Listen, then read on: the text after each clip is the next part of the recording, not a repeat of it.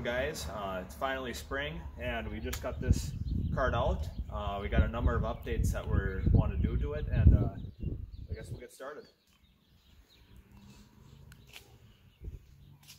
So the first thing we need to do is replace this radiator. We had a leak here and we JB welded that together and it didn't work quite as intended, so we just had to get a new radiator. So, and then the next thing we have to do is this CDI box. Beforehand we had it mounted here and it was just shaking too bad on the engine, and sometimes it just straight up wouldn't work right, so we're gonna have to make a tab or something to mount it somewhere wrong in this area.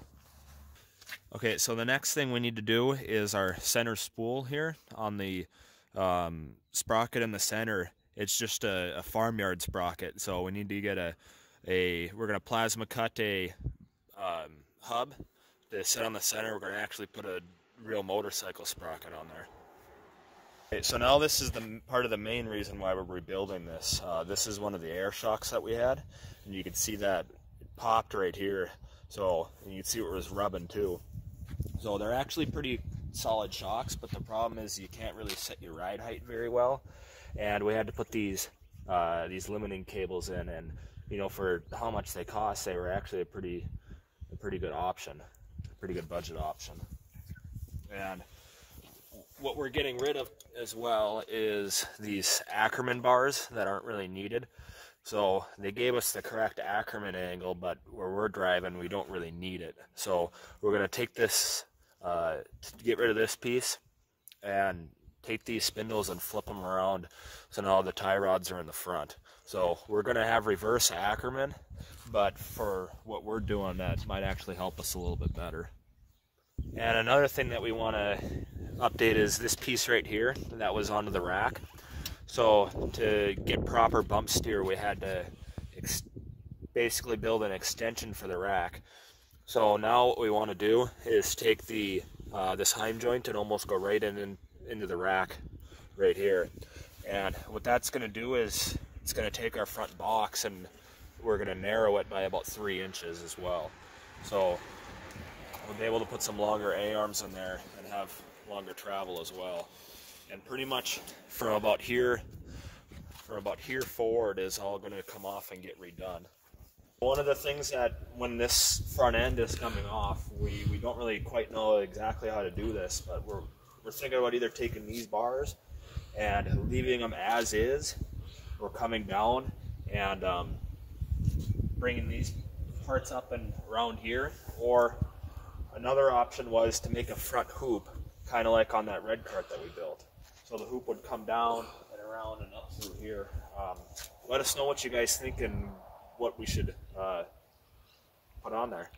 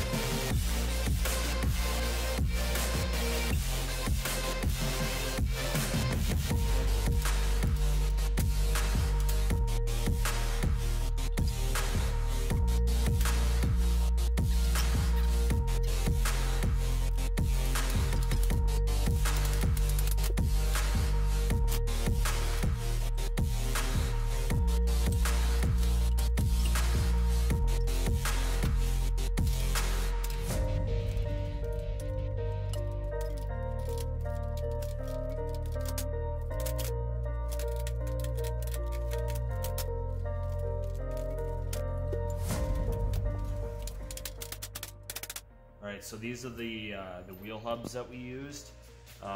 They're from a Yamaha Raptor 660. So we're going to keep these hubs and these spindles. We're just going to get rid of this Ackerman arm on it because we don't really need that anymore. And you can see where it lines up to give us that angle.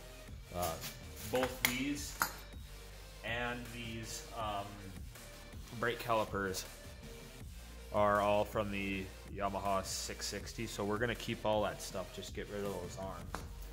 And then this is what we used on the master cylinder to set our bias on the front to rear brakes. You can see we just had a small difference on, I believe it was the front side, so to put more pressure on the front brakes. We got our pedals here. These are gonna get redone. Yeah, these are just junk. We got the plasma cutter now, so they're gonna be way better than this. These are the A-arms. This is the bottom one, and this is the top. So they make a pair, and the reason why this bottom one's curved and a little bit longer is so we can keep the proper kingpin angle. We're going to get rid of these and replace them with bigger ball joints, but we are going to keep these heim joints because they still seem to be pretty good, but you could definitely tell that these are wore out. This is our steering column. This is also junk.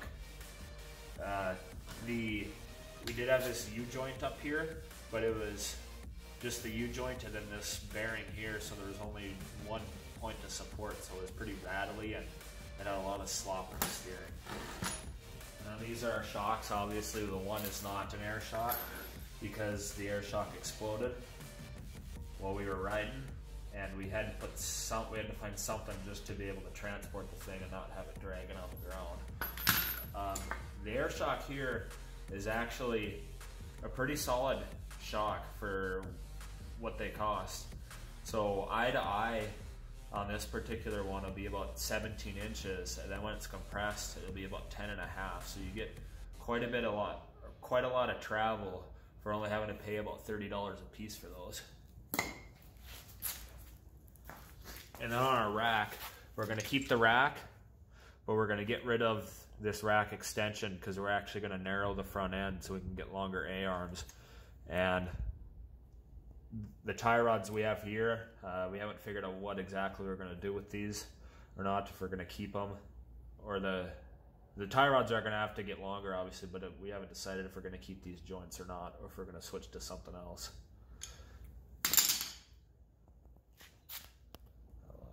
Alright, so just a reminder, we need some help on deciding if we want to take these hoops and leave them at the angle that they are, or probably bring them down to somewhere in here and have the front end come up like this more instead of a swooping angle. We kind of have an idea on how we're going to attach the A-arms, but we were looking for ideas from you guys.